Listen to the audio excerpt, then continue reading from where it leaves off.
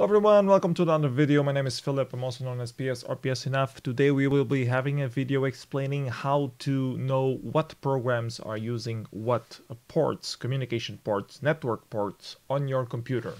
I had a question from a person on another video of mine asking, how do you know if port 1935 for Nginx is being used already or not? If it is being used, how do you know which program is using it? And there are some ways to do that, but it's not very known to all the users. So I will show you right now very easily the two commands that you should learn to know about this. The first one is, well, you need to go to the command prompt to execute it.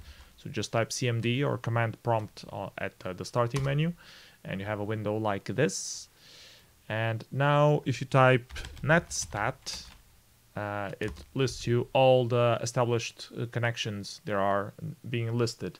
These are the network connections from between your computer, listening to other computers outside or in the network. It can be established connections, it can be connections that are just waiting, pending, something like that.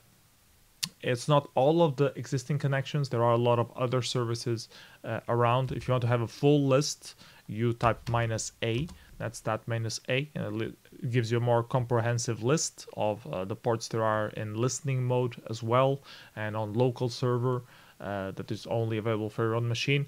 Doesn't really matter usually. What you really want is to know the PID behind what a port is being used. So, and for that you type -aon, so netstat -aon, and you will see here that you have an extra column listing you the PID. For those who don't know what the PID is the program identifier. So you have each process that is being run on your computer has a unique ID identifying it to the whole computer, so that we know, for example, that the program ID 704 is listening on port 49664. For example, it can be whatever you want, and there are a lot of programs running right now. You can see you can go to over 10,000. It's over 9,000. And yeah, so this way it lists everything. So for example, if you are looking for port 1900, why is it occupied? 1900, it's right here. It's being occupied by a program with the ID 6164. So how do I know which program is the 6164? There's another command called tasklist that will list you all the tasks currently executing on your computer. So, and you will see here a column for the PID as well. Was it 6064? Don't remember the exact name. Maybe 6424, maybe? I don't know. I don't remember exactly the one we are searching, but it's listed here. There's also some ways that you can search. I believe it's /find and the number of the PID. PID equals, I don't know. I'm going to list one that is listed right here, so I know I can find it. 1696. And this one lists only this one. So if you do this again, that's that -aon, I want to look for 6164.